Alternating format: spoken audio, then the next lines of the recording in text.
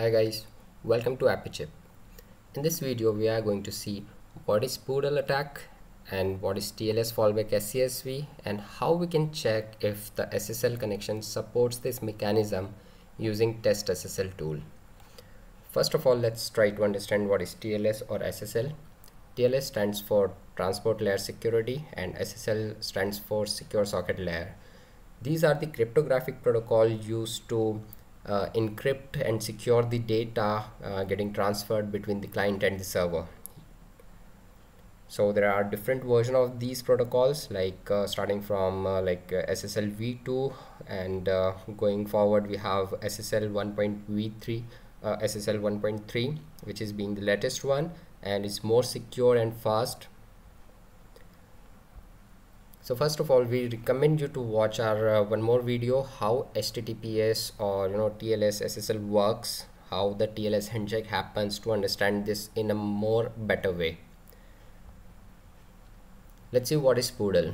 Poodle stands for Padding Oracle on Downgraded Legacy Encryption. This is a type of vulnerability in which the attacker, that is the man in the middle, tries to downgrade the TLS connection to the version SSL v3.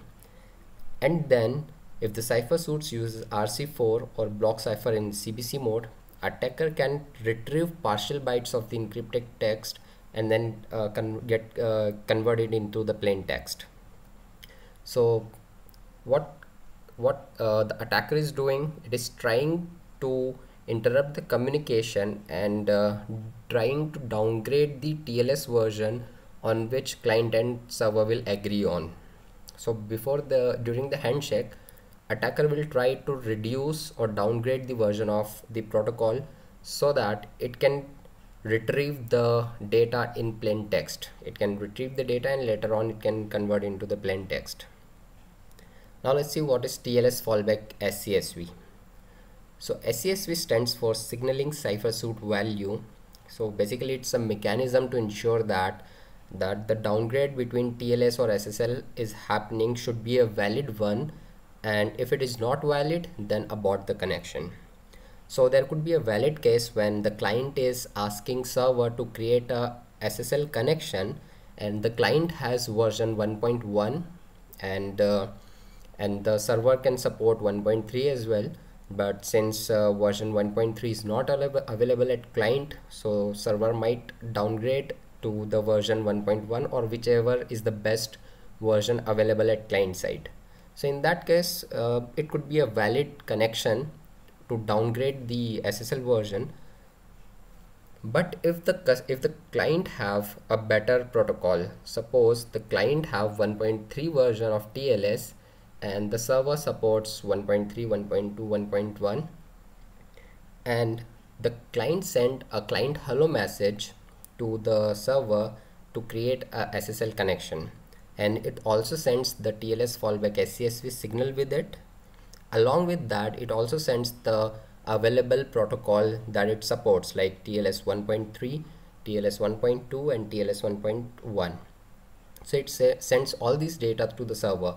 Meanwhile, the attacker can alter the request and it can say like I want the connection to be on 1.2 or 1.1 instead of 1.3. The server, after receiving the request, will check like what is the best available TLS version the client is supporting. So the server will check the client hello message and it knows, like it says the version 1.3 is also supported but 1.2 is asked. So it can abort the connection, like server knows like it can support the best version, then why it is being downgraded. So the server will respond with a new alert called inappropriate fallback. This alert will it's a fatal error, and in this case the SSL connection will be aborted. So the attacker may try this step again and again, and if the web server if the server supports SSL v3 and the client also supports SSL v3, in that case the connection will be made over SSL v3 and the attack may happen. So what you can do is, suppose you are using a web server like Nginx, so you can configure Nginx and disable the SSL v3 completely. Now there will be a question like why to have SSL v3. So there are certain version of browsers like IE6 which still supports SSL v3, and so there might be a case when the browser is there which supports SSL v3, and that is why the server also needs to support SSL v3. So in that case the attack might happen. So this is how we have a blog post on how you can protect Nginx from Poodle attack against SSL v3. So in Nginx configuration, find all the blogs like HTTP, mail, stream or server blogs and look for SSL protocols directive, and in this directive you should have only TLS and you should omit SSL v3.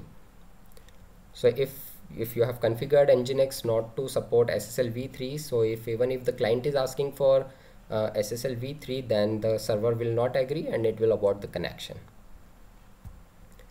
So this is how you can prevent Nginx from Poodle attack. Similarly, you can configure other web server as well. Now, how can you determine like if the server you are connecting to supports the downgrade attack prevention or not? So there is a tool called Testssl. This is the link, and you can clone it from GitHub and run this script with -z option on the URL or domain which you want to check on. So let's check this out. So I've already cloned it. Now let's run it. The script is testssl.sh and -z is the option to check this vulnerability, and the domain is google.com. Let's see. Okay, so it says downgrade attack prevention is supported. That means it is safe. So this is how you can check and prevent your domain or website from the Poodle attack. I hope you enjoyed the video. For much more detail, I'll put the link of this blog in the description section. So you will find all the relevant links in the description section. Please like, subscribe and share the video. Keep learning, keep sharing. Thanks for watching.